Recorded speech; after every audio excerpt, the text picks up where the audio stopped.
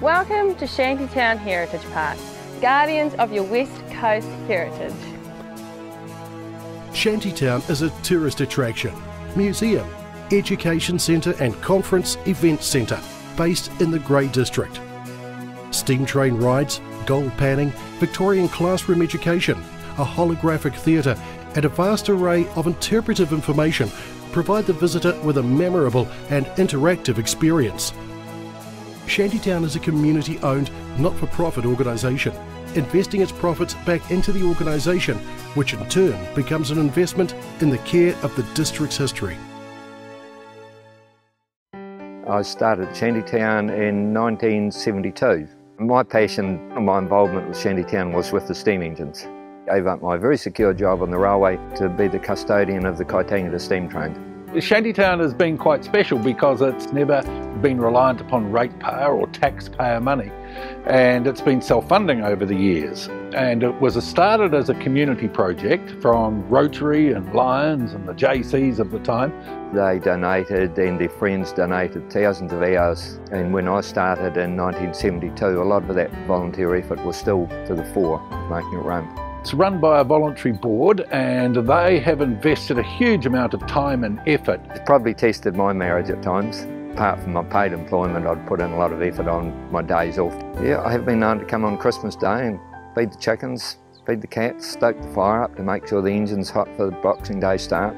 The redevelopment of Shantytown has taken place over the last 5 to 10 years. All that redevelopment cost about $3 million in total. And this was, again, raised without having to require input from the ratepayers or the local communities directly. The main thing that we wanted to do was connect with the community and go back to basics and make sure that we had their interests at heart. So we started with a sawmill. We had an opening day, it was the biggest thing we'd had for years, and that was an exciting time.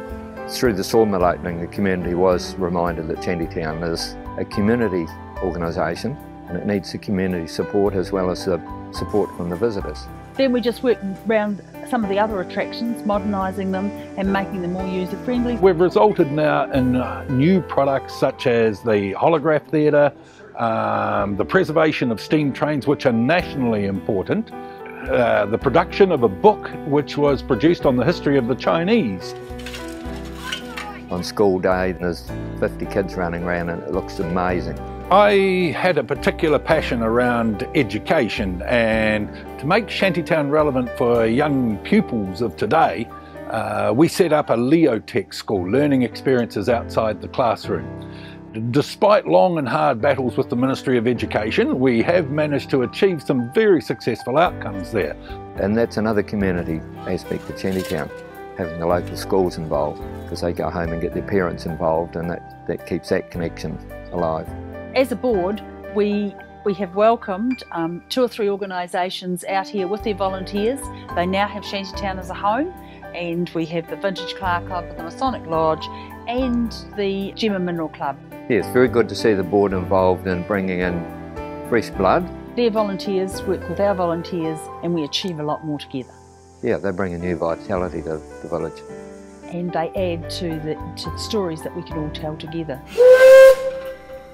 So after 43 years of voluntary input and community involvement, it really has become the heart of the West Coast community. And long may it continue.